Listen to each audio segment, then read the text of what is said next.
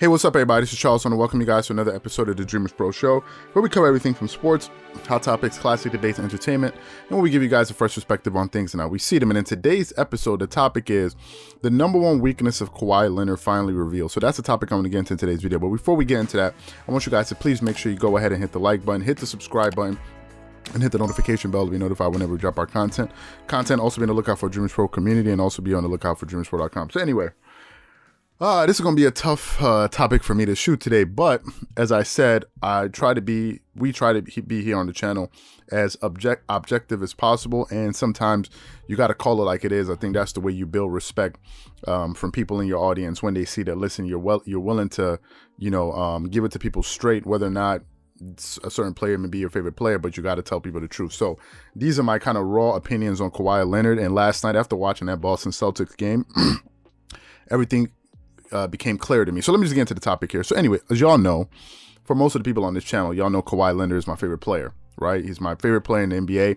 I think he's the best two-way player in all of basketball. If we're just looking at somebody that can score the ball at a high level, not the highest level, but a high enough level, like 25, 26 points per game, but also can defend at a high level when he wants to, right? I think he's the best player in the NBA when it comes to that. If you look at his career accomplishments, he's a multiple-time All-Star. He's an All-Star Game MVP. He's a two-time Finals MVP, a two-time NBA champion. He's two-time Defensive Player of the Year, and he's also led the league in steals. I think it was in 2017 or 2018, one of these years, he led the league in steals. So Kawhi Leonard is known as one of the greatest players currently playing in the NBA. Some people have him number 5, number 4, number 3, number 2, number 1, depending on who you are, right? It all depends. Now, to me, I think the year when we really saw Kawhi Leonard in his in all of his glory was that year that he had to run with the Toronto Raptors in the playoffs, right? That was the year when, for the first time, he was the man on the team. He wasn't the leader. They had Kyle Lowry out there, but he was the man. Like, there was no two ways about it. He was the #1 option on a championship team, and he led those guys through all of those rounds. Like, he led them through the first round, second round, third, with a lot of adversity, right? Came up big, hitting buzzer beaters, hitting close game-winning shots, crunch time buckets. He did that a lot, right? Went to the NBA Finals and beat the Golden State Warriors, who were a championship team, that championship pedigree. Went out there and captured his title, averaged over 30 points per game in the playoffs, over 9 rebounds per game, led the playoffs in points, rebounds, and steals, had the third scoring highest output of any basketball player ever, behind Michael Jordan and LeBron James, just to show you how prolific he was in those playoffs. But in those playoffs, he was, if you look at Kawhi Leonard now and you look at him then, it seemed like he's a different person in the playoffs, right? He's a very different person in the playoffs, and he's much more aggressive in the playoffs, right? You can tell by his field goal attempts in the playoffs that he takes things to another level, and he only kind of shows that side of him at that time in the year. But apart from that, you rarely see that from him. Now, let me get into my kind of larger point that I'm trying to make about the guy. Kawhi reminds me of my favorite player of all time, in Kobe Bryant. That's the reason I kind of gravitated to him, right? Kobe is the second generation of the Jordan type of player, and Kawhi Leonard, let's say, is a third generation of that type of player, with the fadeaways, the footwork, going from east to west on the court to get their shots, great mid-range jump shooters, period, great defenders, individual defenders. That's the Kobe type of Jordan prototype of if you think of a basketball player. And Kobe worked with him, so it kind of made me say, okay, if Kobe thought this dude was legit, if he co-signed him, then he must be the man. So I was like, okay, that's why I kind of rocked out with Kawhi Leonard. However, there's a major difference between Kobe Bryant and Kawhi Leonard, and it has nothing to do with stats. The difference is their mentality, right? Kobe was a way more aggressive player in person. I think all of us understand that very clearly. Kobe was the much more aggressive player in person. Kobe wasn't afraid of confrontation. He wasn't afraid of confrontation. Kobe would go at his opponents on the court. You would see so many times on the court where Kobe was trash talking dudes, right? Because why? Dudes would try to trash talk him. It got to the point where Kobe would destroy guys so much on the court, physically and psychologically, that it got to a point where in the NBA, you wouldn't dare talk trash to him.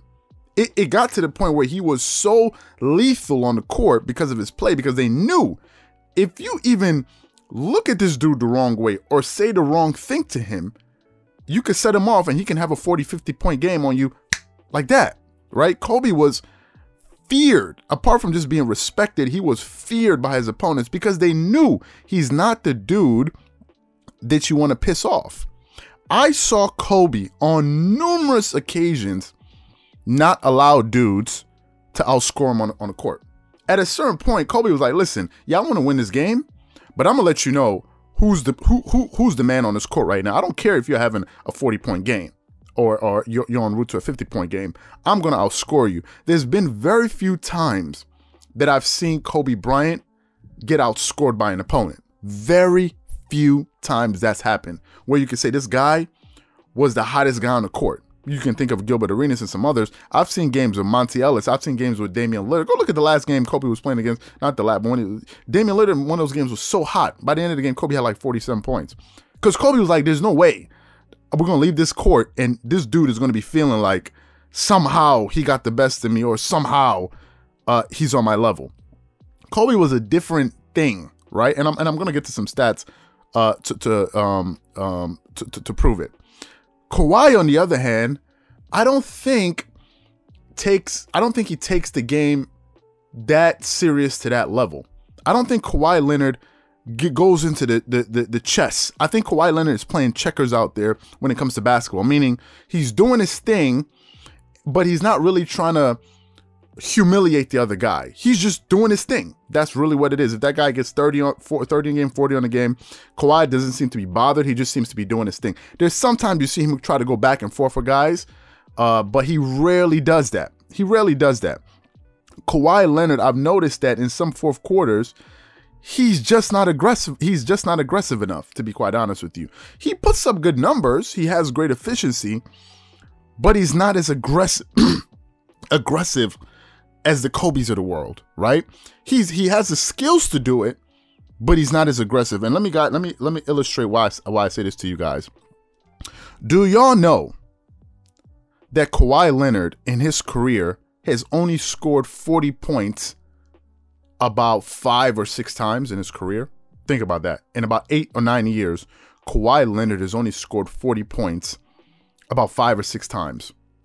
I think he's done 2 or 3 of them in the playoffs, because in the playoffs, he becomes very aggressive. That's when he does it, right? But it gets to the point where you're like now trying to turn on the switch. If you're always in that mentality, you don't need to wait for the playoffs to do it. You can do it on any given night. Kawhi seems to wait for the playoffs. I don't know why. Kobe Bryant has scored over 40 points 139 times. 139 times Kobe has scored over 40. I think Kobe at one point scored 40 points for 8 straight games. Kobe, it's not that Kawhi can't do that. It's that Kobe is his mentality. He's so aggressive that he's always ready to go off. Let me point out an even more staggering stat to you.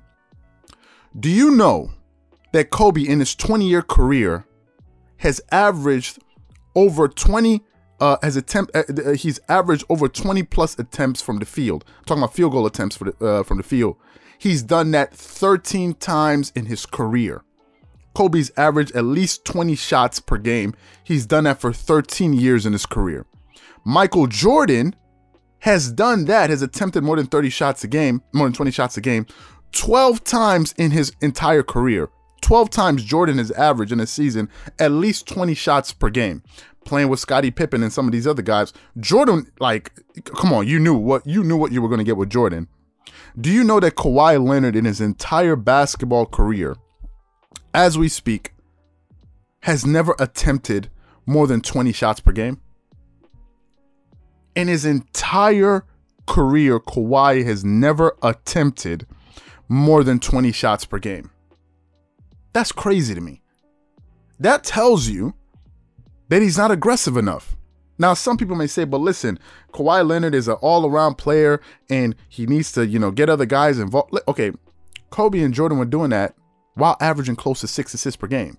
If I look at Kobe's career assist, he averaged 4.7. If I look at Jordan, his career assists, he averaged 5.3. So what does it have to do with anything? Jordan was still getting his teammates involved while attempting 20 plus shots per game. So it has nothing about, oh, I need to get my teammates involved. It's about being more aggressive, more consistently. Last night with that Celtics game, I don't know if it has something to do with their substitution patterns, keeping him out for longer stretches of the game. But Kawhi Leonard he's not aggressive enough, in my opinion. It's not about scoring 40 a night. It's about making sure that every time you walk off the court, there are no more bullets left in your gun. Not your literal gun, but you understand what I'm saying. You're leaving everything on the court. And sometimes I see Kawhi, like, once he hits 25, 26, he's good. He's good. And for me, I just wish he was more aggressive, because he has the efficiency to do it. It's not like as if Kawhi Leonard starts shooting more, all of a sudden his percentages are going to drop dramatically. He's shooting close to 50. He's shooting 50% from the field this season. He's shooting 38% from the three. So it's not like as if he's not an efficient shooter, but he needs to be more efficient. Now, let me read to you his playoff numbers. In the playoffs, he becomes a different player. Last season in the playoffs, he was averaging 20.6 shots a game. He was scoring 28 points per game. But his field goal percentage was 49, so it's not like as if it dropped. The only thing that dropped was his three-point percentage. The year prior, with the Toronto Raptors, he averaged 20 shots a game, 20.7 shots a game. And his field goal percentage was 49%. He shot 38% from the three, 88% from the free throw line. He did that in a 24-game stretch, so it's a good sample size. And my question is, why doesn't he do it enough now? I think that's the number one thing about Kawhi, because if you look at his game, he has a very good game. He can play offense. He can play defense. He has great shots. He knows how to pick his spots, but he just is not aggressive enough. That's the key difference with him. And I wish he was a little bit more aggressive, because if he does it enough, it becomes part of his nature. If you do something enough, it becomes your nature. And to wait until every year in March to turn it on, when you have games that you can win in the regular season, and you're letting a lot of games go, you're letting a lot of dudes just outscore you on the court. To me, I just don't think it's a good look. But in my opinion, I think that's the biggest problem. And as a Kawhi Leonard fan, it pains me to say it, but it's something I've been thinking about. And last night just came to a head, and I said, listen, I gotta talk about it anyway. So what I want to know from you guys is, do you agree with me that Kawhi Leonard's lack of aggression on the offensive end may be his biggest weakness, or do you think it's something else, or do you think it's no big deal? Whatever you guys think, please leave your thoughts and comments in the comment section below. Again, if you enjoyed the video, be sure to make sure you go ahead and hit the like button, hit the subscribe button, hit the notification bell to be notified whenever we drop our content. Once again, this is Charles here from Dreamerspro. Wishing you guys an amazing day. Catch you guys on the next episode.